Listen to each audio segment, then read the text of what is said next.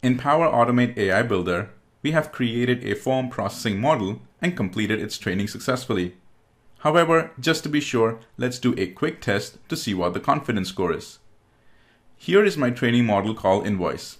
As you can see, it is a form processing model and it has been trained.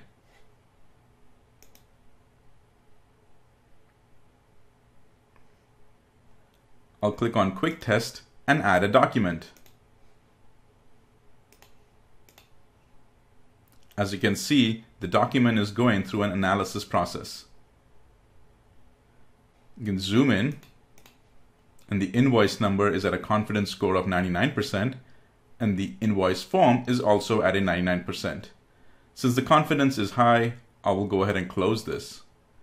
If the confidence is below your required value, then click on the Edit Model button and upload more documents to tag.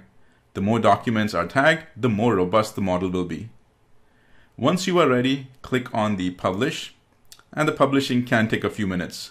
Once it is complete, you will see the User Model option.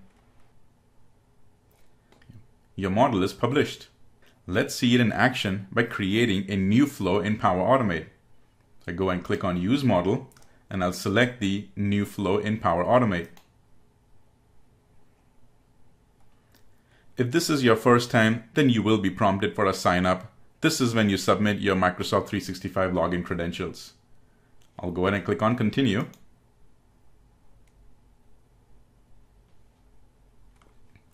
And here you go. A Power Automate flow has been created for you using an existing template. The trigger is when a new email arrives. The subject filter of the email should be AI Builder, and it should contain an attachment. As we scroll down, you can see there are a few conditions and actions inside the Apply to Each. And here is the AI, which is a processing and save information from forms action. Let's do a test. Janine from the procurement department has sent an invoice via email. Since the email has the correct subject line, it will go ahead and trigger the flow.